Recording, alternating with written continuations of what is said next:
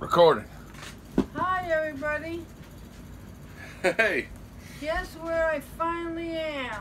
I'm home. I'm so happy. Finally made it home. Finally got home yesterday. And Kevin has been so helpful. My daughter's been so helpful. I don't feel 100%, but I feel a lot better. I'm much more comfortable in my wonderful chair. Yep. And my bed, because it's a chair also.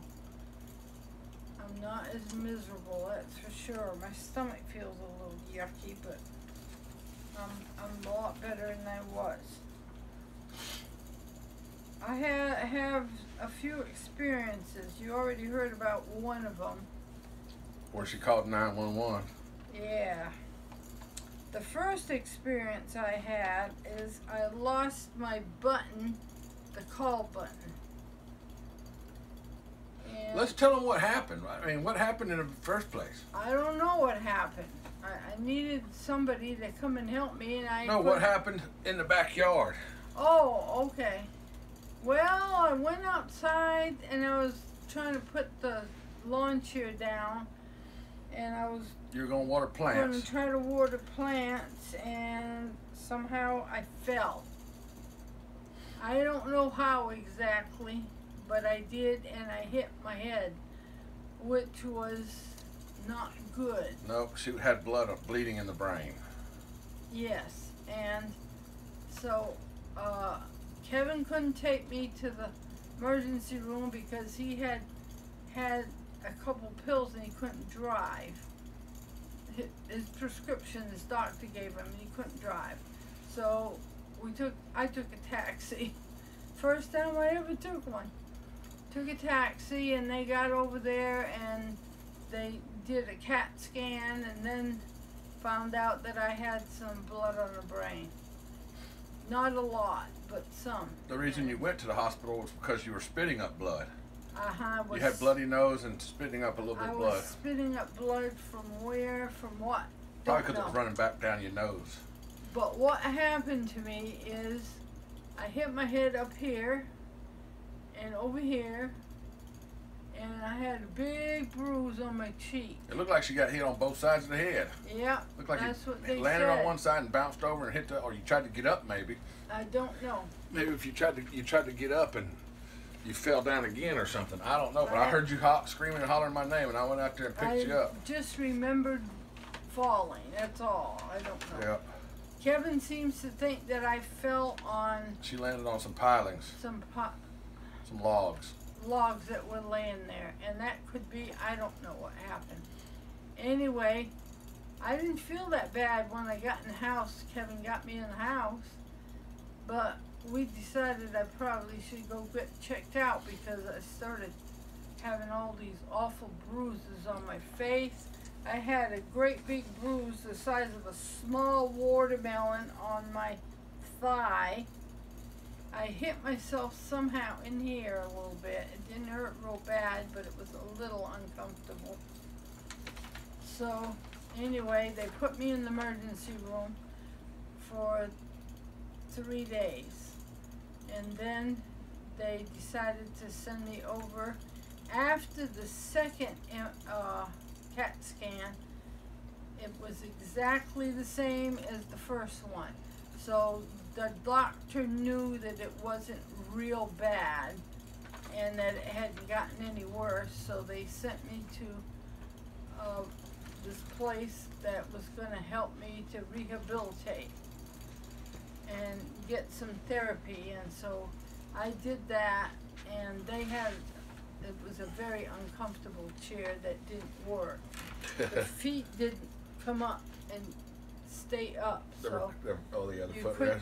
Yeah, the footrest, so they had to put something under it for it to stay up, and after an hour of that, it was very uncomfortable. Anyway, that was my first that's how I got there. Then I lost my button to push the button to get some help. You called the nurse? Yeah, I don't know what I wanted. I don't remember. Something I needed. They wouldn't let me walk at all by myself. So I had my door open, so I started calling, help, help, help, and I did it I don't know how many times. People were walking by and nobody came in. It might not have been nurses, it might have been people there visiting. Or other patients. I don't know. But I just kept calling. Finally, some woman says, I am at the desk. I can hear you calling for help, but I don't know where you are. So I told her where I was in the room, and they sent somebody to come and help me and got that straightened out. Of course, the second time I lost the button, that's when I called 911. And then one of the ladies that worked there went and got something that would clip onto my gown. That way I would always know exactly where it was. So that worked out real good. Another day or two later, I was not comfortable in bed, but my back felt a little uncomfortable. All night long, apparently, I slept on a Sudoku book under my back that had a metal clip on it. Holding the pages open. Holding the pages open for me, and I don't know how it got underneath. A big metal clip. A big, heavy metal clip. How that happened, I don't know. Anyway, it didn't break open the skin or anything, so that was good. Yeah. So now you're home. You got home yesterday. Wait a minute, I still have one more thing. Oh, she got something to tell you, more to tell you about. Kind of keep it short. I was trying to keep, I was trying to get a little more comfortable in my bed. So I pushed one of the buttons and everything started going cattywampus on the bed. Moving the bed around. Second time that happened with the bed. And the first time, somebody came in to give me some food, and I said, "Don't put the food on down there because I think my bed's falling apart. Something's happening with my bed." So he put the food somewhere for a few minutes and looked under the bed, and there was a trash can, a very heavy plastic trash can that somebody put under the bed. And apparently I moved the bed some, not knowing it was under there, so I broke the trash can. And the bed started going cattywampus, and I was afraid I was going to fall. The bed was breaking. Oh boy. So the second time,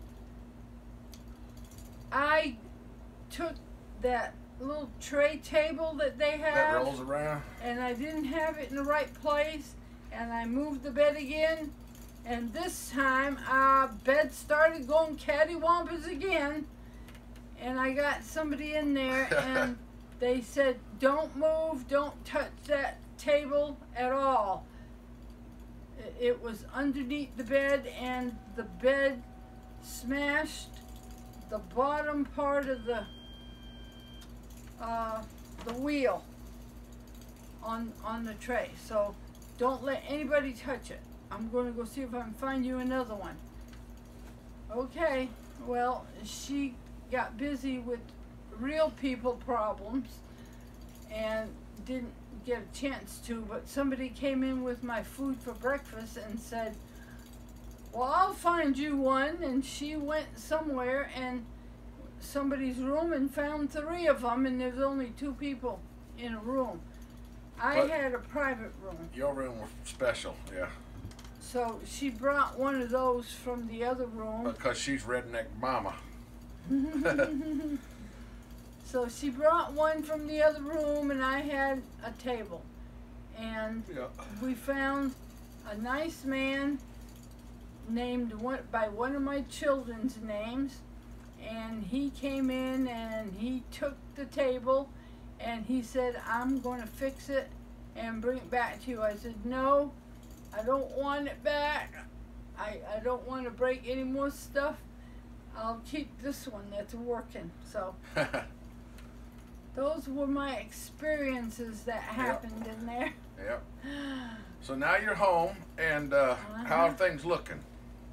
Well, Kevin has been putting things away, which was very nice to see a lot of things put away that should have been put House away cleaning.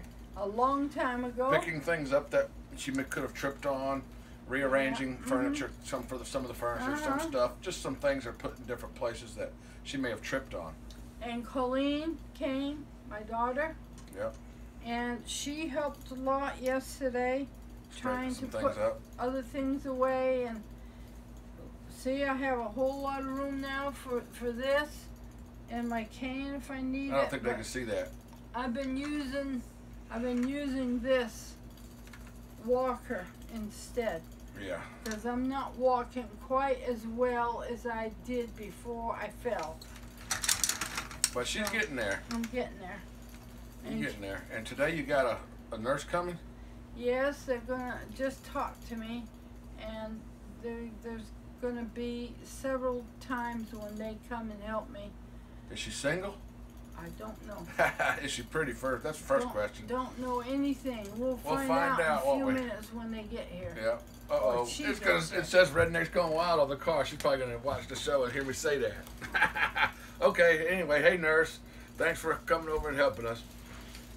Anything else you want to say before we and Kevin close this up? Kevin wouldn't let me get up in the night, and neither would Colleen. No, I made her call me if she had to get up. I him on the telephone. Yeah. So I could get up and go to the bathroom. I could stand there and watch while she gets up and make sure that she's okay and she doesn't fall or anything. Cause I don't want her to fall. Well, the doctor said if I fall again, I'm liable to end up killing myself. Yeah. Because that's true. This hasn't healed yet. It takes a long time for the blood to. You know, everybody's assimilate in my body. Everybody's happy that you're back, and everybody was saying their prayers for you and wishing you good luck. I very much appreciate everybody's well wishes and prayers. Yep. Thank you so much. Thanks everybody. Thanks everybody for watching, and let's wrap this up. Yeah. Say goodbye. Bye. See y'all later, folks. Thanks Have again. a good day. Thanks again. Redneck Mama has made it home. Well, I put my finger right in front of it. That's 12 minutes, almost 13 minutes. Wave to everybody. Bye-bye. Bye. Bye, folks.